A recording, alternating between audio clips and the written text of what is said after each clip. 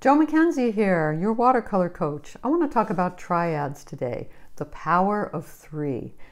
Watercolor has this, you can do it in watercolor or oil, but I think it's better in watercolor. But what you do is you use three colors to create a mass instead of one, which is much more powerful. So I'm gonna show a demo in a minute, but here's my first. I call it the dark triad. It's burnt sienna, ultramarine blue, and alizarin crimson. You can see them there. I threw in, right here is a little bit of cerulean blue because I needed to compare the value. Later I'll explain why. I throw that in the nose and some other places. But that's my first dark triad. I'm going to mix up those three colors, but I don't mix them together. I leave them apart on the palette. I'm going to apply them wet into wet on the paper. So that's my dark triad. I put in my dark shapes first. The next is my medium triad. My medium triad is ultramarine blue again, alizarin crimson, and this is, oh boy, how did I just forget that? It's a really Aurelian, yeah, but any darker yellow will probably do. One thing that you probably noticed here in a triad is you generally have a red, a yellow, and a blue. It's really important to have those primary colors. It doesn't mean you have to use the brightest of colors, but it means when you're creating a triad, you're kind of creating the actual prism of light on the paper by using three primary colors. Because remember, in nature, and we know this from watching a prism, when light comes through a prism, it breaks up into a rainbow. So we're recreating that rainbow, red, yellow, blue. All right, here's the last triad. I tend to use this as the triad I use the most for lights. It's cerulean blue, Naples yellow, and alizarin crimson. Now you probably noticed here, I'm not using a tremendous amount of colors in this one, or this one. The colors tend to repeat, and that's really important because it makes your painting look cohesive. There's no green in this painting, in other words. I could have used green in one of my triads, but if you throw it in just arbitrarily, it sort of makes no sense. It's kind of like ingredients for a recipe. Oh, let's say you were making Christmas cookies and at the last minute you decided to put in some garlic. Garlic is fine on its own, but it doesn't make any sense combined with the other ingredients you've already put in. The last thing I wanted to show right here is just a mark of a very thick indigo. Now, what I do with that is I'm not doing triad work there. I need that to be my darkest of all darks because at the very end, I'm going to go back into the painting and put in my darkest darks. Now, let's look at it. If you've hung in this long, I'm kind of amazed, but it will really help your ability to see paintings. So see, my dark triad is darker than my medium triad, which is darker than my light triad. And now look at how that black mark, that indigo, just sticks out. It's way, way darker. So that's going to give me my complete value range from whitest whites, because I do leave some of the paper white. That's my white. And the darkest dark, which is that indigo. So you can really play with triads. You'll find some that you like better than others. And now we're going to go to a demo. And I hope that's helpful to you. Be generous with paint too. Load up your brush. All right, let's get started. Today we're going to take a little bit of time to look at triads. This can be used in either watercolor or in oil painting. You see it a lot in great artists' work all the time. But in watercolor, it is just particularly fluid and enjoyable to do. So I'm going to describe, or you're going to see in the video in a minute, kind of how these triads work and how you plug them in. But first I wanted to show you where the demo ends up. I have these different clusters of colors. This is the painting that I'm going to do. It's a 12 by 12, and I'm only going to do the dog right now. I'll deal with the other parts later. So let's look at the first dark triad. I like to get my darks in first. So, sorry, it's upside down. That's a D. So it's ultramarine blue, alizarin crimson, and a burnt sienna. And there's also just one dab there of cerulean blue, because if I squint my eyes, I can see that that's not quite as dark, I just need to use that as an accent or what I call a color spot of value. I'm going to use that later. Now what I do is I make these puddles on my palette of these 3 different colors, but I don't mix them together. If you mix them together, they'll neutralize because you've got a red, a yellow, and a blue. That will always neutralize. So here's a close-up of the triad, and I'm gonna show you how this happens. You can see the individual colors there, but they've been laid in wet next to wet on dry paper. So there's my mass of dark.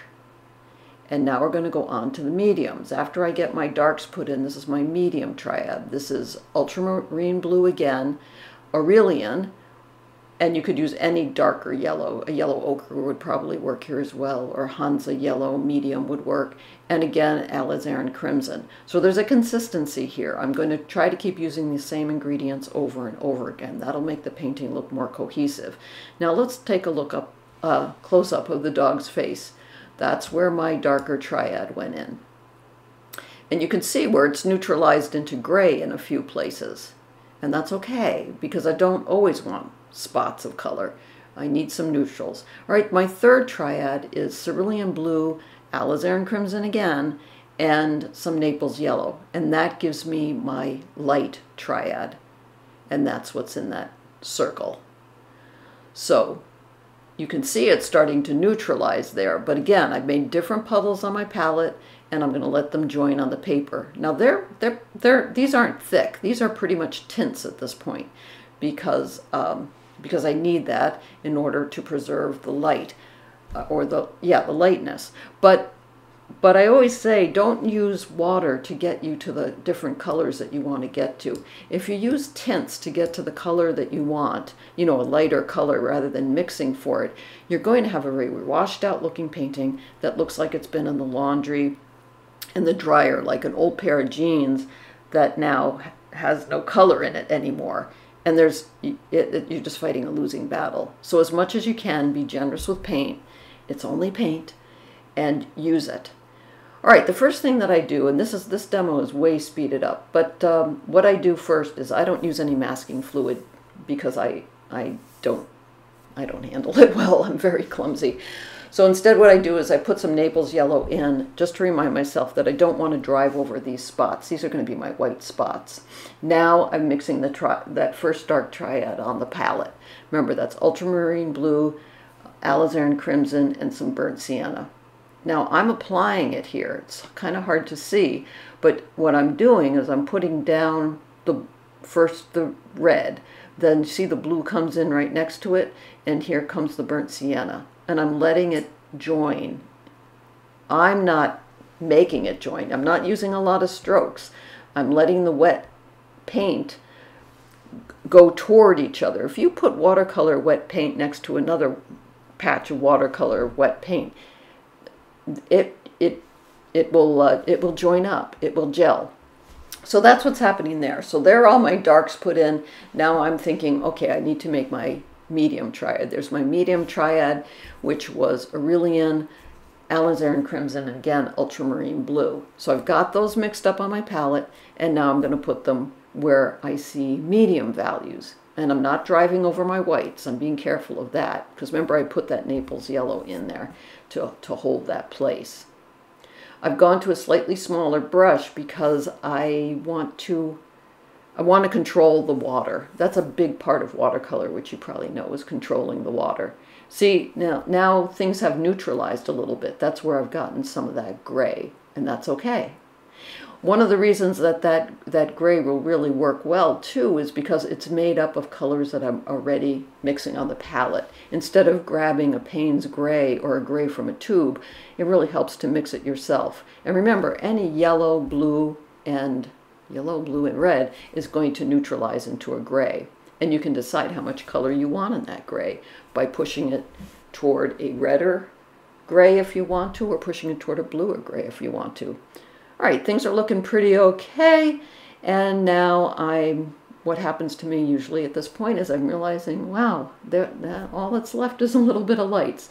So I'm working on this is my light triad coming in now. This is cerulean blue, Naples yellow, and some alizarin crimson, but more of a tint, really, than anything else.